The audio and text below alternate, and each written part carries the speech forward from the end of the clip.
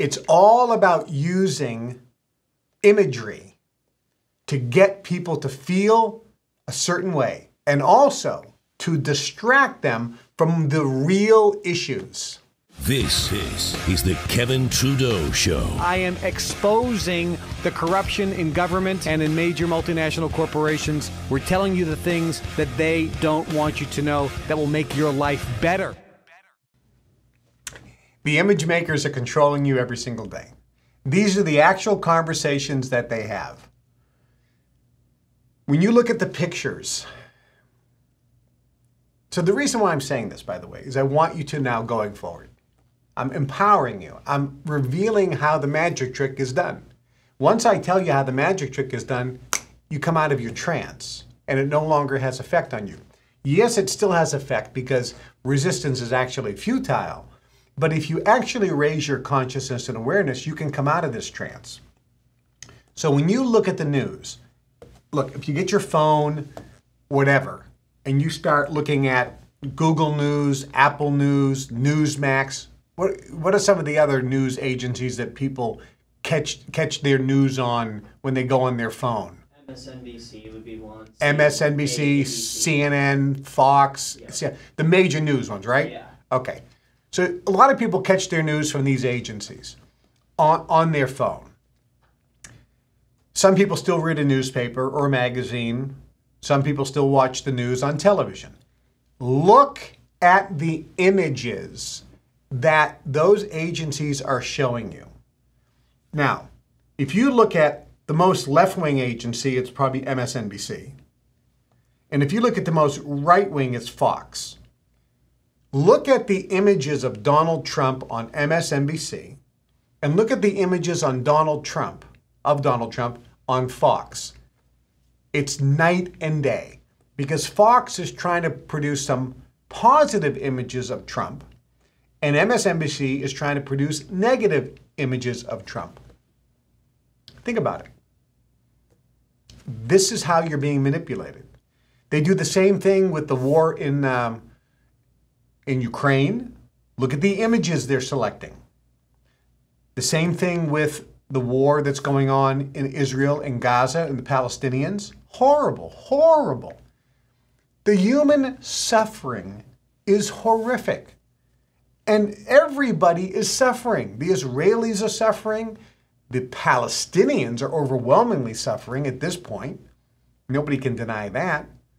And then we have Hezbollah. The people in Lebanon are suffering. Where's the compassion?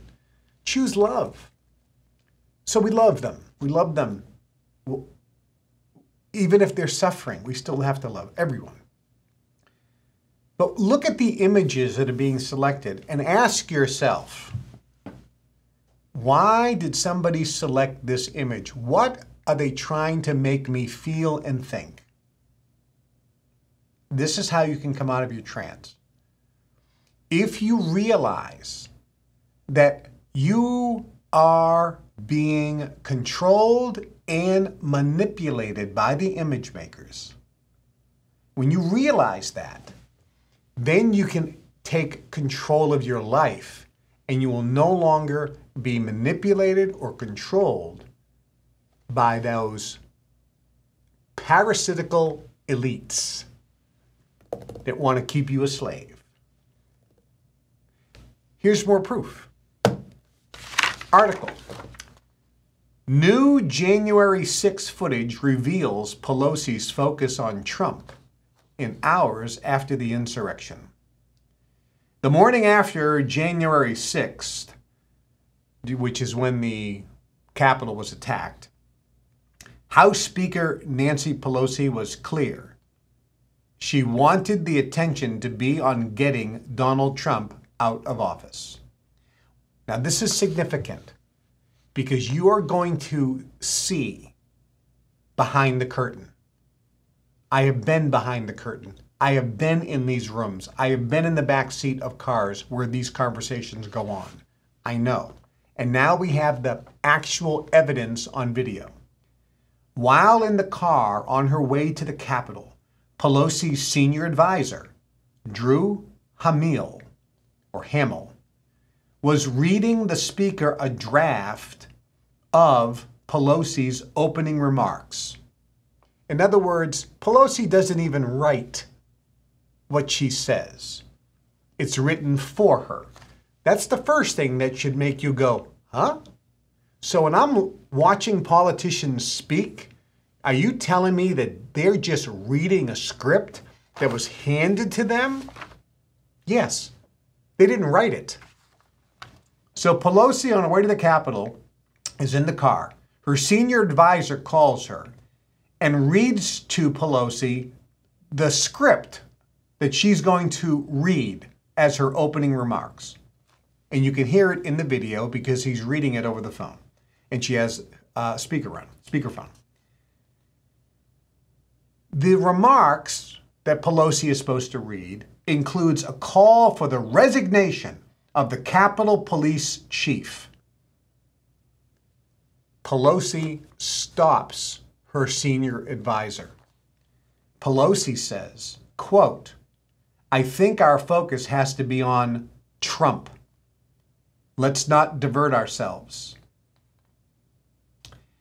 This goes on and on and on. So let me paraphrase it. Somebody writes the remarks for politicians. They read the script. The remarks were that Pelosi was to be outraged at the chief of the Capitol Police Department for letting this happen, which is true. The guy who is responsible is the chief of police. He was the one in charge of security for the Capitol. He's Capitol Police Chief. It was his watch. It was 100% his responsibility.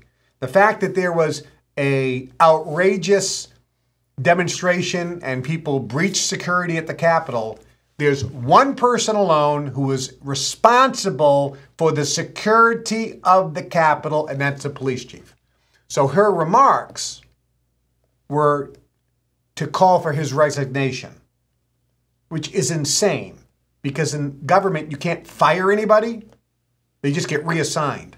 All the Secret Service guys who botched the job on the Trump assassination attempt, nobody gets fired. They get reassigned. If that was in real life, they get fired. But in the government, you can't fire anybody. They can be completely dumb, stupid, and incompetent, but nobody gets fired. We don't want to hurt their feelings. Just let the guy get assassinated.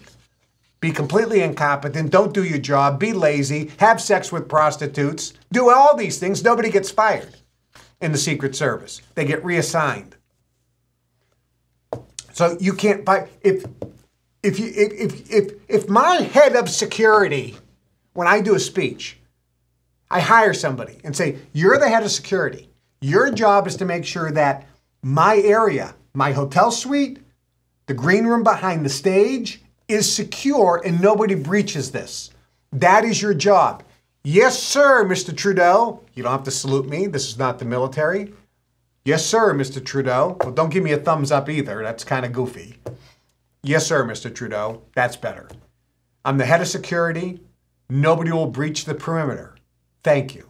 And if somebody breaches the perimeter and comes into my green room asking for an autograph, guess what I do? I call the head of security and I say, "You're fired because you didn't do your job."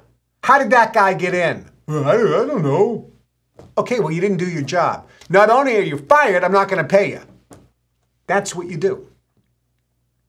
So this guy, who's the chief of police for security of the Capitol, he fails. He doesn't do his job. They breach security. So Pelosi is going to ask for his resignation. You should have been fired. But Pelosi doesn't want that. She's an image maker and a professional image maker, and I applaud her. Nancy, I've never met you. I disagree with many of your policies, but I applaud you for your political brilliance throughout your entire career.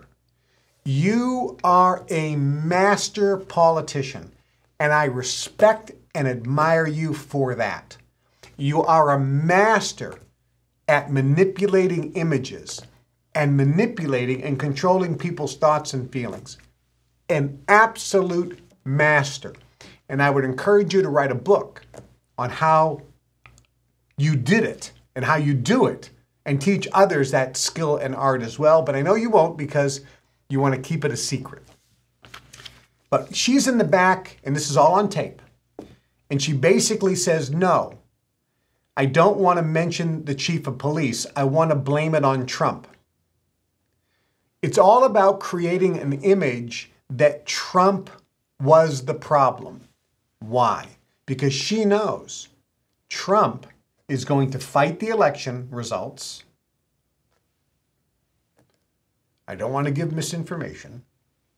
She knows that Trump is going to fight the results of that election. And if he doesn't win his fight, he will run for president again.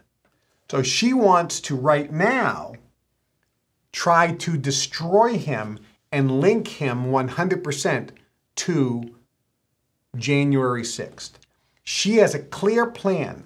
I need to make the January 6th demonstration, for which there were a few idiots who broke into the Capitol, and I want to turn it, and I'm going to call it an insurrection. And I'm going to put Trump as the leader of this insurrection. That's what she says on the phone. Because she's creating an image, and she wants particular photos, she wants particular video footage used to create this image. It's all about using imagery to get people to feel a certain way, and also to distract them from the real issues. We have around the world elections between this guy and this person, this woman against that woman, this woman against that guy. It doesn't matter. One person against another, one party against another. If you notice, the discussions are always about insane, irrelevant, immaterial subjects. Nobody discusses the real subjects. If I was questioning the presidents in a debate, I wouldn't say, what do you feel about so-and-so's personal attacks against women? That has nothing to do with running president. He may be a jerk. That's fine. The questions are, what policies are you going to implement? And how are those policies going to improve the standard of living and quality of life for citizens of the country you want to become president of? That's the first series of questions. And the second one is, how do you plan on implementing those? Those may be great ideas, but how do you think you can actually get those goals accomplished? Because maybe you have the great idea, but you're terrible at politics and can't actually get it accomplished. So there's only two elements that you want to discuss with the candidates and decide who you're going to vote for. What are your policies? How are those policies going to impact me and change or affect my life? And how is it going to make my life better? How is it going to improve the quality of my life and my own standard of living? And then how are you going to implement that or try to implement that so that it actually will happen? And it's not just a good campaign speech. People forget George Bush. He was given a script and he loved the line. And they said, yes, this is going to be our line. Read my lips. No new taxes. And there was one time, the first time he said it, his advisors reported that President Bush was skeptical about this line. He goes, it sounds too hokey. Read my lips, no new taxes. And after a long discussion, they convinced him to try it. And he did it very begrudgingly. So he's on his first campaign, and he gets to that line in the teleprompter, because he's just reading what they wrote for him, and it said, and read my lips, no new taxes.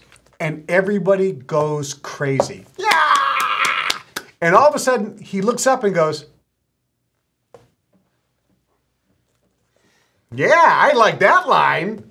And then every speech hereafter, when he gets to it, he puts a big smile on his face. And read my lips. No new taxes. Yeah! And he looks around to his advisors going, yeah, it worked. These stupid people love that. Yeah, we're not going to. We have no intent of keeping taxes the way. Of course we're going to raise taxes. But they love the line. Hi, I'm Kevin Trudeau. This is everything they don't want you to know about to improve the quality of your life. Broadcasting every Monday and Wednesday, 2 days a week now. Monday and Wednesday at 1 o'clock Chicago time. Make sure you tune in and subscribe to the channel and share these shows with everyone you know.